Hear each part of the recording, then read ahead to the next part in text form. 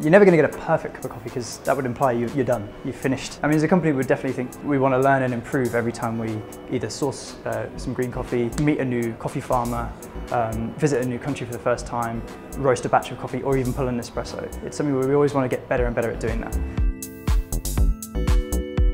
So we'll source coffee from different countries throughout the year, depending on what's recently been harvested.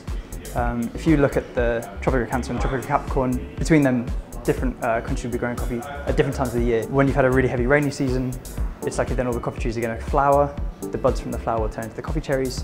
When they're ripe, they'll be picked and processed and dried and then ready for export.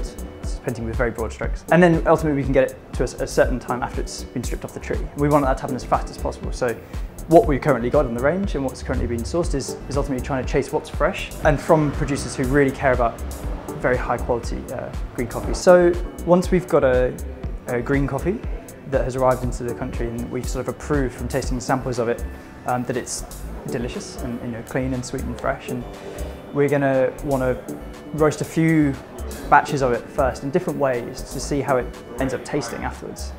So the roasting process, you can kind of think of it as a bit of science because you track data when you're roasting. You check, what temperature it is and how long you're roasting it for, and like what you can track a curve of the temperature even inside the roaster. So the actual way you roast it can be viewed as quite scientific, but ultimately it's taste driven because by then tasting how those different roasting styles result in flavors in the cup will direct you into how to then continue roasting it. So it's almost like you create a recipe when you get a new coffee in. So for an AeroPress style coffee, a filter, maybe with the plastic plunger, if you've got a really great quality green coffee, it's almost like you don't want the roasting to really influence the flavor. It should be transparent. It shouldn't impact on the innate characteristics of the coffee. And with good quality greens, you can have something that tastes almost like, it can taste like fruit juice, it can taste like caramel. It's just super, you can have really nice, clear, clean and sweet flavors. With espresso, we treat it a little differently because the actual preparation of the drink is so different and the resulting drink is so different.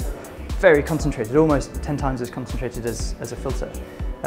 If you put your filter style roasting coffee into an espresso machine, you're likely going to get something which is a little thin in the body or maybe a little sour. So we'll treat it a little differently, like we want to maybe enhance the body a little more, enhance the sugars a little more, and it be something that when it's prepared in a very concentrated manner still has good taste balance. And I think understanding that the preparation and the resulting drinks are so very different will influence how you want to roast them to sort of get the best out of that coffee.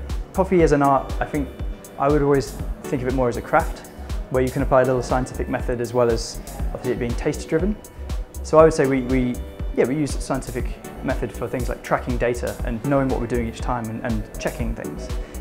Whereas if it doesn't taste good at the end of the day, it's useless doing all that stuff. We need to be driven by what tastes good, who's putting in the effort at origin, how we make sure we're consistent roasting and preparing and training the baristas.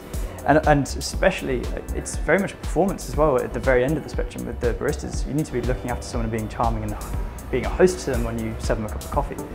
So there are artistic elements, there are scientific elements. I think it's overall like getting involved in coffee is much more like learning a craft. Ultimately, a lot of the praise will go to the roaster and the barista, but really so much of the effort has gone in before it's even arrived in the country.